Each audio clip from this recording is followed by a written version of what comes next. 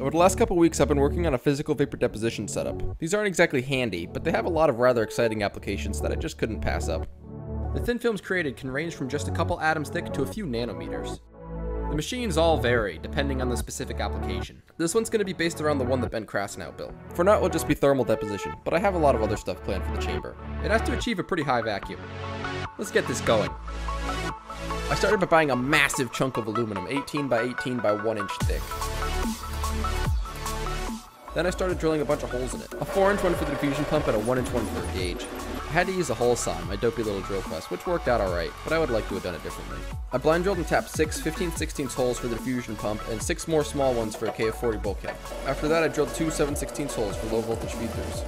Then 2 more 1/4 by 18 holes, 1 blind, 1 for air input. Then another KF40 bulkhead setup with a 2-inch hole. I got a bunch of high vacuum parts, including KF25 bellows and a couple valves, an Alcatel pending gauge and a Varian thermocouple gauge. I also got a huge bell jar, which was super thick but wasn't even clear. I also had to cut a tube out of the middle with a diamond wheel. The top was super bumpy too, so I can't even use a cap.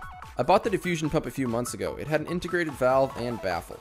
I fixed a dent that was in the cooling line and TIG welded some KF25s on at weird angles. I built a wooden table with a hole in it, then started putting threaded rods into place and added the bulkheads. I put the pending gauge in one and a blank cap in the other. Then I mounted the diffusion pump with some solder for a gasket. This will crush and form a non-outgassy high vacuum seal. I put a cheap little needle valve on. It had NPT threads, so I'll likely replace it. I went over to my buddy's house and lathed some copper parts for low voltage feed-throughs. I put all the KF valves on. These let me pump the chamber down when the diffusion pump is still hot. The Edwards No. 5 pump is fantastic. I hooked it up with a stainless hose. I did a few pump downs and even made some solid nitrogen. It got down to 6E negative 6 millibar with big rubber gaskets and no baking. I rerun a small MOT and now it does 2.2 volts and over 800 amps. You use this to heat up the boat, boiling the metal in the dimple, which then collects on whatever you want.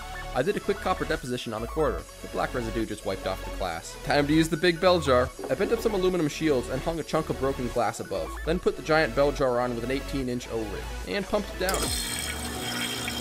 It got down to 4E negative 5 with a dopey piece of rubber and a grinding wheel as a top plug. I used a magnet and some aluminum as a shutter. Using a small variac, I boiled the copper for about a minute. It looks like we're getting darkness actually. We probably got a pretty thick layer on there now. Then closed my valves and opened it up. It was nice and shiny and fairly conductive. I also did a thin layer on a lens and it was pretty cool. But the deposits were super dirty as all I did was wipe them with acetone. A sonic or plasma cleaning setup would be better.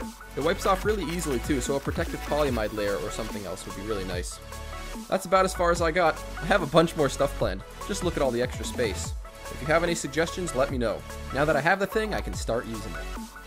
Thanks for watching. Subscribe if you want.